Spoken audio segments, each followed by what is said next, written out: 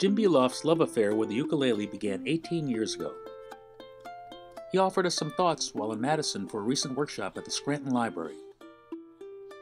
There is something charmingly low-tech about the ukulele, and it's portable, and it's very easy to learn. I think the Guinness Book of World Records once determined that the ukulele is the easiest musical instrument to learn to play.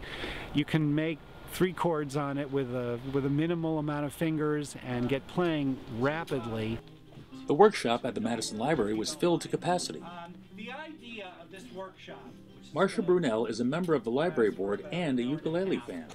I received this very ukulele as a gift from my parents, and with my siblings we all had ukuleles, and it embarked on a lifelong, not playing very well, but enjoying playing as an introduction to music. And it's an easy instrument, it's very portable, doesn't take batteries, and it will last you the rest of your life. You don't never forget how to play it. And I'm amazed that, that so many people want to get together and do it. Jim Beloff's wife and business partner, Liz, often performs with him, as she did today. So elusive, and yet what have we here? Rare air, rare air, we must be in rare air.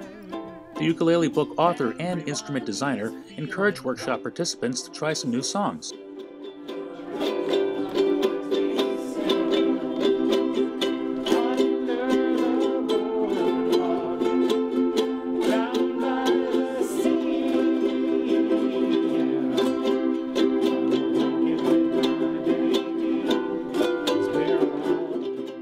Jim also shared some thoughts on the ever-growing appeal of the ukulele.